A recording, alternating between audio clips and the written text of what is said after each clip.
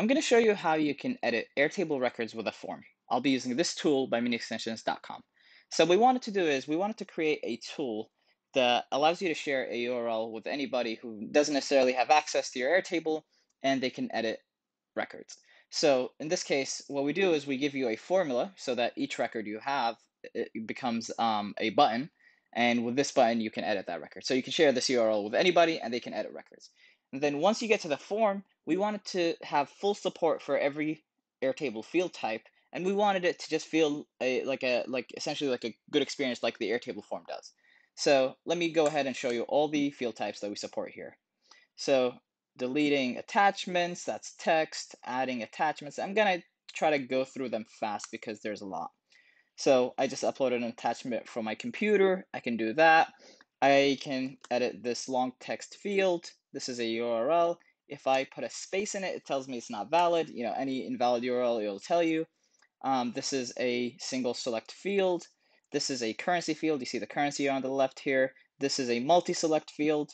I can change it like that. This is text. This is rich text, so I can, make changes, etc.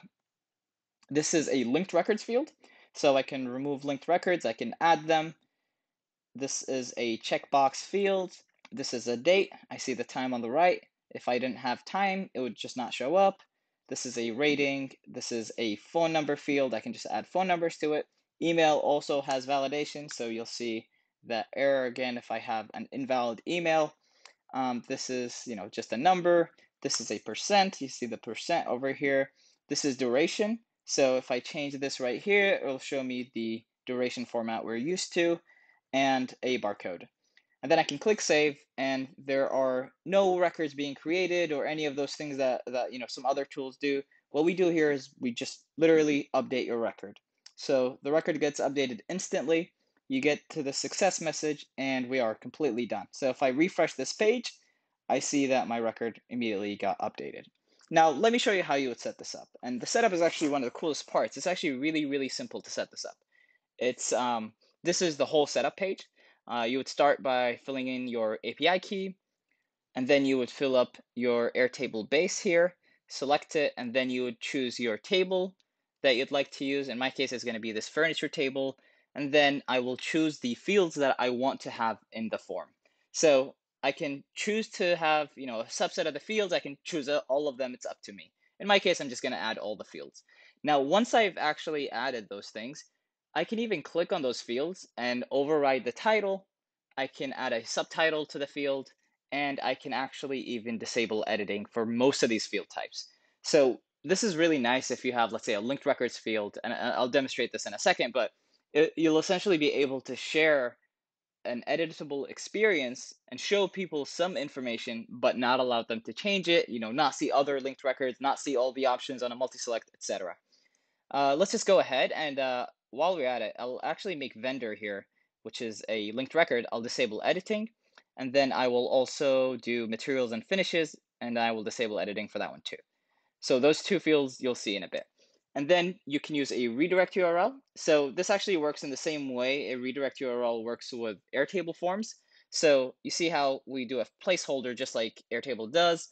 And this means that you can use any of our extensions that are made for Airtable form. You can actually use them with this form as well. As long as you provide the redirect URL here, everything would work nicely together. And let's go ahead and save. And then once we've saved this, we click on this little settings icon and we are given a formula. So let's copy this formula and go to our table. I'm going to go ahead and open the table right here. And I will be able now to add a new field to my table. And the new field to my table will have a formula. So let's do editor URL. And let's just do editor URL 1 and then do a formula over here and then paste the formula. Now I can just go ahead and open this URL. So that was actually the entire setup. We are done setting this up. So let me go ahead and show you what the disabled fields look like now. In my case, I wanted to do the materials and finishes over here. So you see, I can't do anything over here. I can't click on anything. I can't see the extra details. And then vendor as well. The vendor is a linked records field. So I've pretty much hidden the linked records, the other linked records from my users. and now all they can see is this one that's selected, and they can't edit it and they can't edit it. So we can go ahead and save over here, and we are completely done. So this is sort of the start of mini extensions form. We are really excited about the possibilities. We are going to make this a lot more powerful.